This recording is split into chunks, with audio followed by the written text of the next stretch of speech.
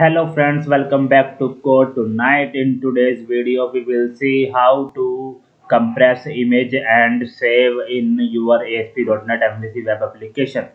So what we will do is we will upload some image and then we will try to compress that before saving. So that is gonna be helpful in saving much more memory on your server, because when users upload images they can upload big size images also, and that can consume a lot of space on your server. So here what we have is we will just compress the image before saving, and that will save our memory.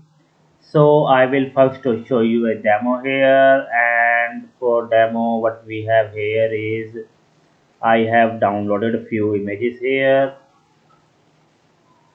So we have image here, this one, and this is currently 4736 KB, and we will try to upload that and see if that got compressed.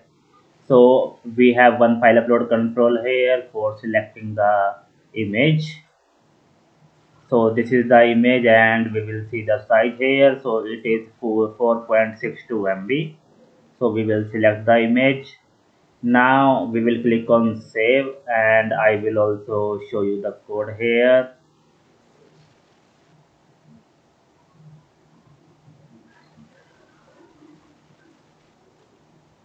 So we are not using any third-party library for compressing the image. It is just .NET libraries that we are using and are available by default. So you don't have to worry about anything.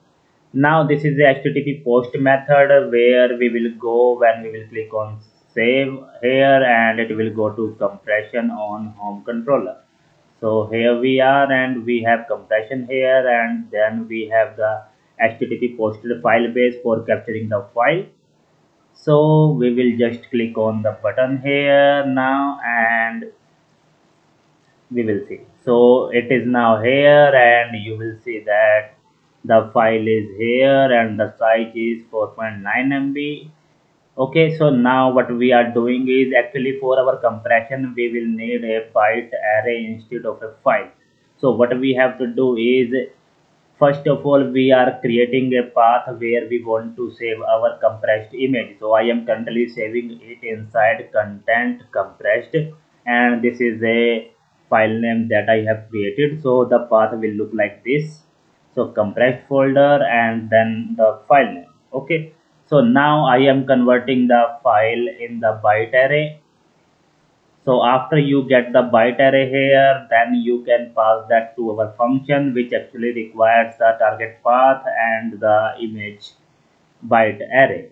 So now we will go inside that, and this is all provided by system.drawing namespace, which is used for converting image to a compressed size.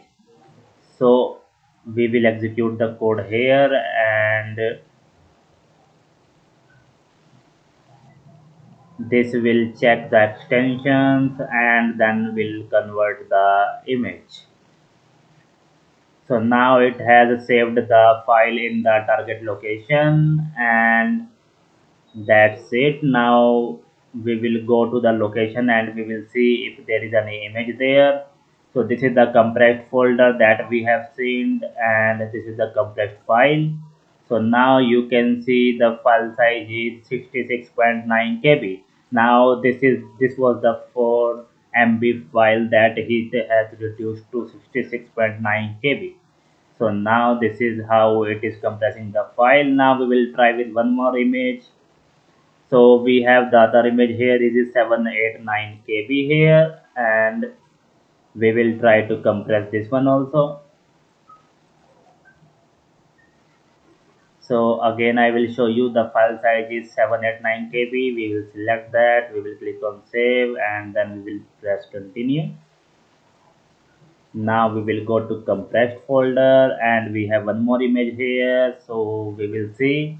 So it is now 20 KB. So 739 KB file is converted to 20 KB, and we will just open the file and it looks okay. So this is how you can compress the image in ASP.NET MVC. We will provide you the link of the code for this operation. And if you don't get the link, you can also go to our official website codenet.com, and here you can check image compression in ASP.NET MVC. There you can go, and you can also download the source code directly from there. That will be a working application, so you don't have to worry about anything. So here you can see download attachment. Here if you click on this download attachment, then you will be able to get all the source code. So if you have any kind of question, then you can comment on the video, and if you find it useful, then don't forget to subscribe the channel. So thanks for watching guys, and we will keep posting new videos. So thanks for now.